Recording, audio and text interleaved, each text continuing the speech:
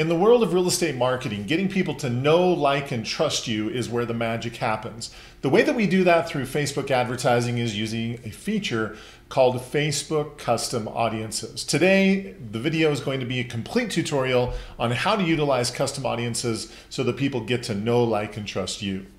Take a look.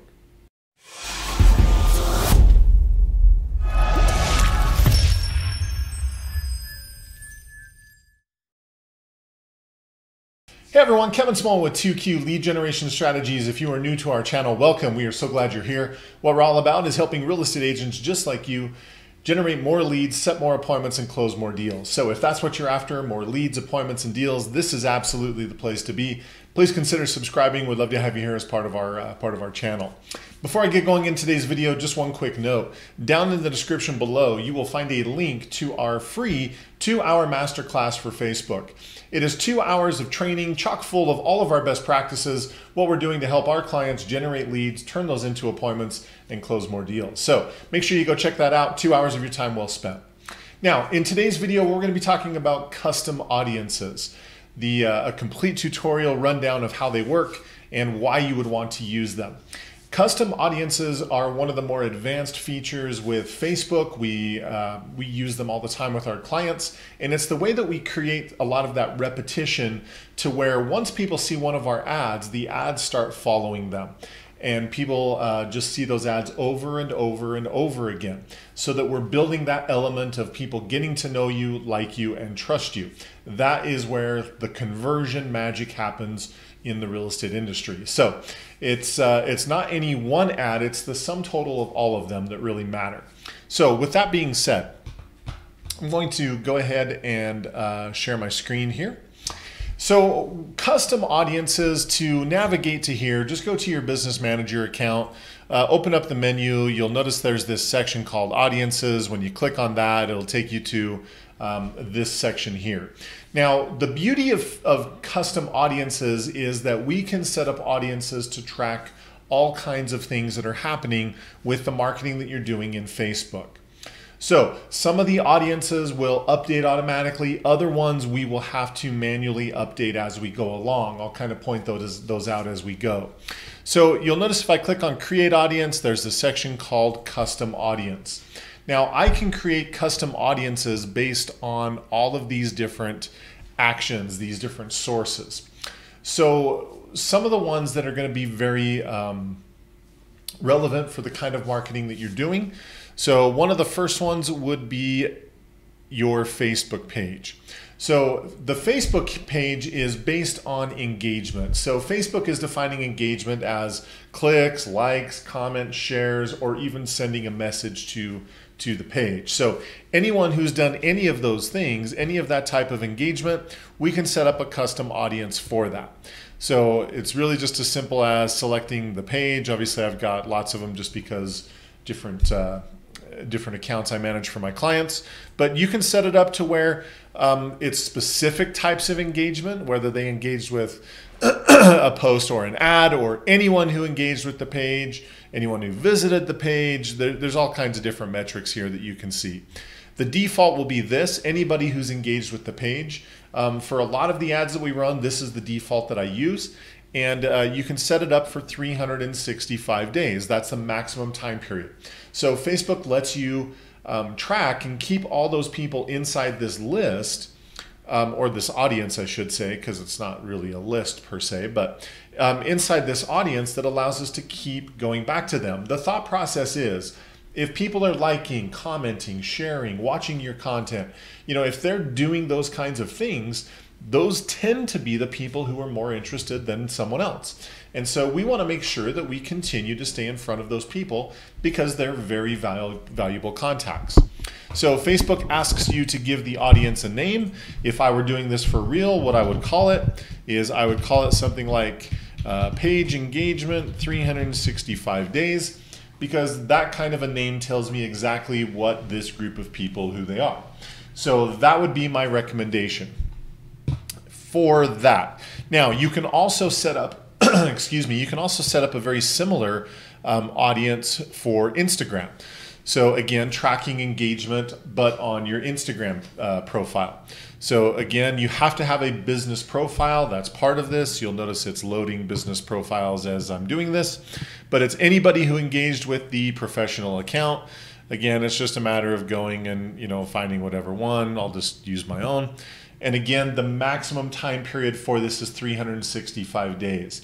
So the nice thing about most of the custom audiences is Facebook will allow you to track them for 365 days. There are a couple exceptions to that. I will point it out as we go along. And then I would call this something very similar. Instagram engagement, 365 days. Again, that tells me exactly who this group of people, who they are. And then you would just create the, hit the button to create the audience. Since I'm not doing this for real, I'm not worried about that.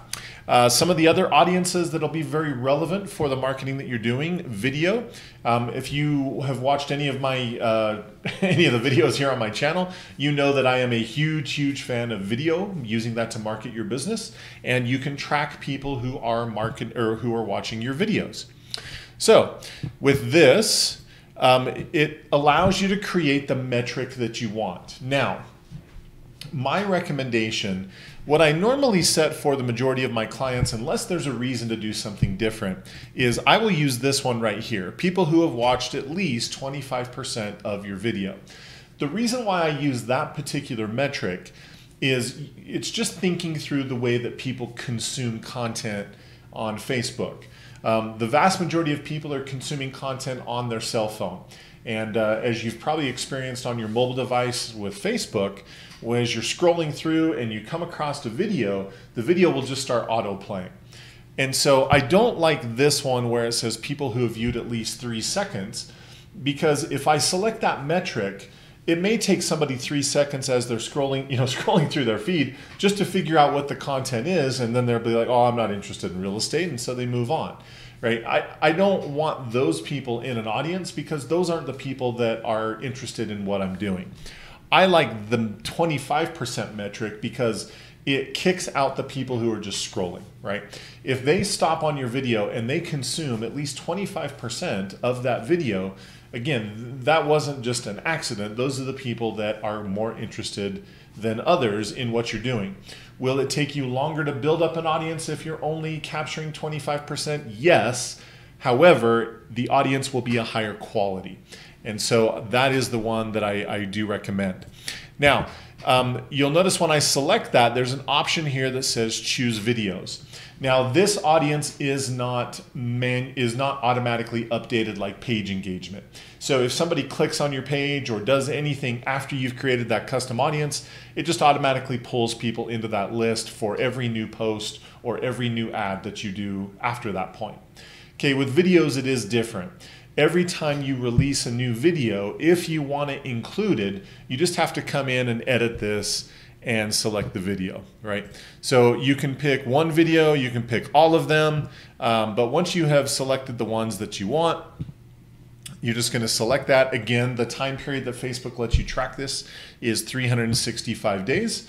And again, my naming convention, I would do the same thing. Video views, 25%, 365 days. So that title right there tells me that the people here watch 25% of any of my videos over the last 365 days.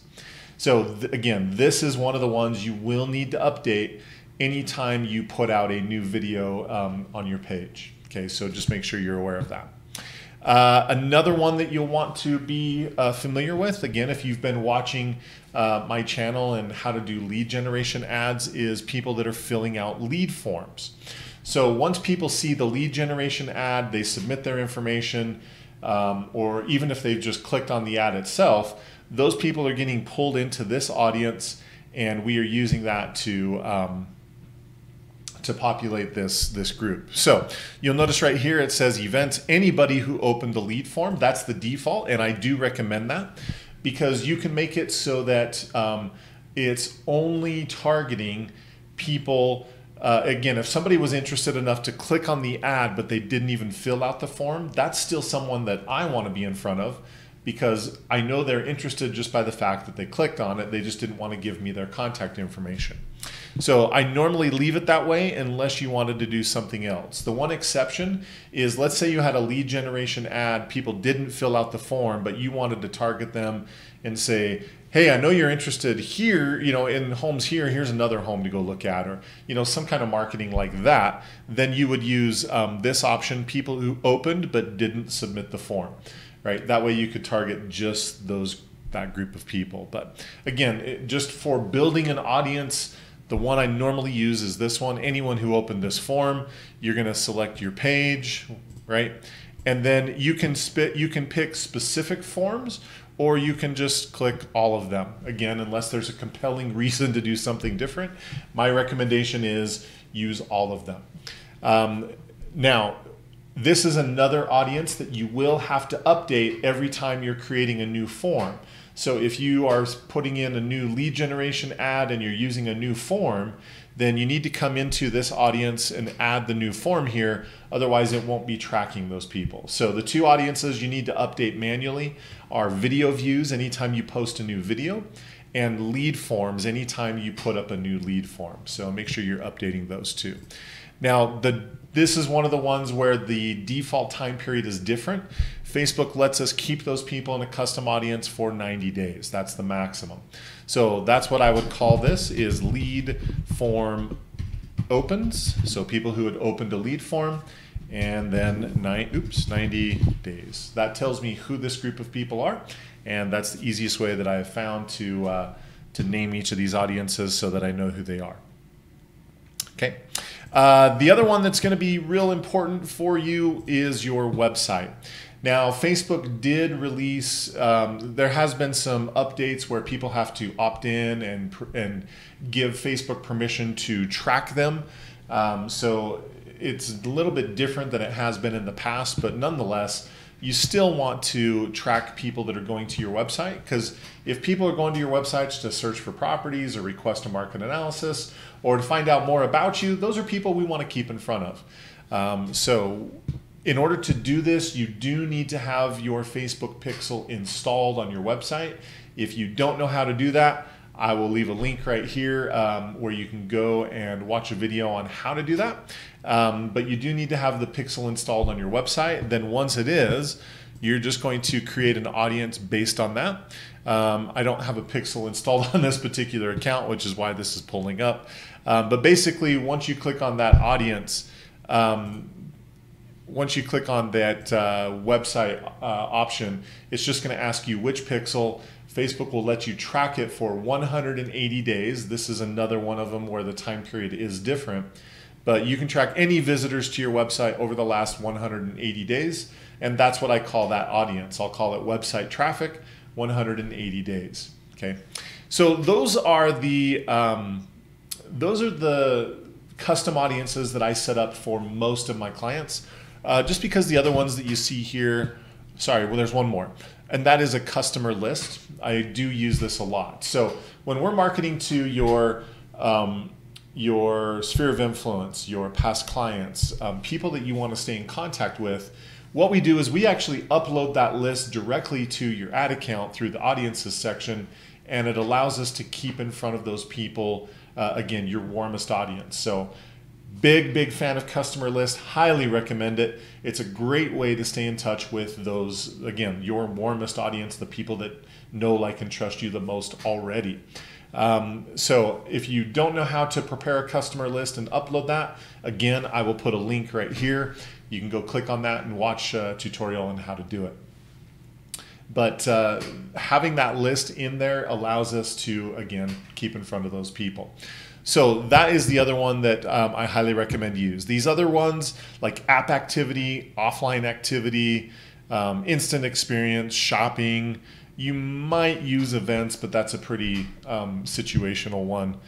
On Facebook listings, again, most of these, most of those other ones you're never going to use, and so it's not really worth talking about. The other thing that you will use from time to time is this special ad audience. Now, a special ad audience is basically a lookalike audience, if you're familiar with that term. But since we're in the real estate industry and the ads that we're running are special ad category, meaning that it's related to housing, we have to use a special ad audience.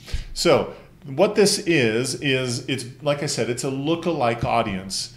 And what that means is we basically pick an audience of people and say, Facebook, go find more people that are similar to this. So the way that it would work is you pick the underlying source. So let's say you were doing lead generation ads and you wanted to pick people that had opened up a lead, your lead forms, right? So you could,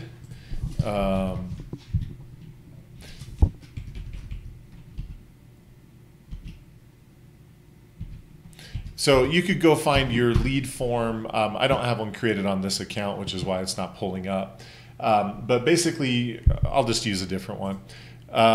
So let's say you wanted to pick your page engagement. So that would be the page engagement audience. And you're basically saying it has to be done by country. So you would come down to United States. And then basically what you're doing is you're saying, I want people who are similar to the ones engaging with my page in the United States that are within 1 degree of difference, right? In other words, they're pretty much the same. Now, the more you increase that difference, the larger this audience becomes. But you'll see right here, people within 1% in the US different than the ones engaging with my page. It's estimated to be 2.75 million people. So with that, you would just create the audience. It would create that special ad audience, and then you could use that for your targeting. So again, the whole purpose of all these different custom audiences is it gives us a way to be able to target people based on actions that they're taking. So when we use the Facebook ad targeting system, you're targeting people based on interests or demographics or locations or those kinds of things. With this kind of targeting, you're targeting people based on actions. So again, if they've watched a video, that's a better prospect than most. We want to keep in front of them. If they've been to your website, we want to keep in front of them. If they have engaged with videos or your page, again, we want to keep in front of those people.